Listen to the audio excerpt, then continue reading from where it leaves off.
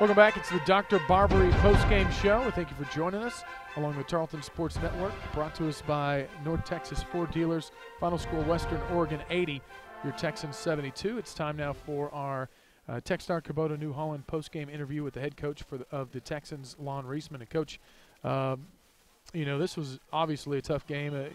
Chris, before the game, said that this was your toughest opponent of the year. Having said that, I thought you had chances to win this contest.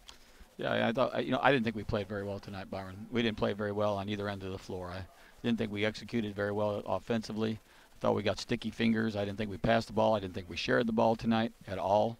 I didn't think we did a very good job of what our game plan was, and our defensively we didn't execute anything there. I thought it was a very poorly played game, sloppy, and I thought, our energy level was very low. Coming out, you guys, the last couple of games have had trouble in the first half with turnovers. Yep. I think you had 11 in the first half or 12 in the first half, but you did a better job in the second half with just 3.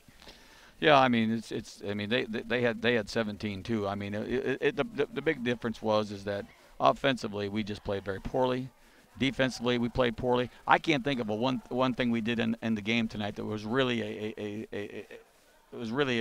something that represented the way we want to play. The only thing, looking at the stats, I can see that you might like, you shot 80% from the free throw line, so that might be one thing. Just a tough night, but you guys still in the contest, and that was really a big part. You got a week now that you get to take off before your next contest next Tuesday night. Between now and then, what do you need to work on to move to 7-4 on the season? Well, we're going to have to go back to work. We're going to have to find some more people on, that need to come in and play in the game and see who's going to move the ball and who's going to share the ball. And we got a lot of work to do. And, we got some young kids that we're going to try to bring along and give them some experience. See, that seems to be one of the deals. In the last couple of games you've had some trouble. It seems like the starters are providing points, but you're having a hard time getting points off the bench. That's got to be a hard thing to do early in the season, to find points off the bench, when you're trying to figure out the right lineup.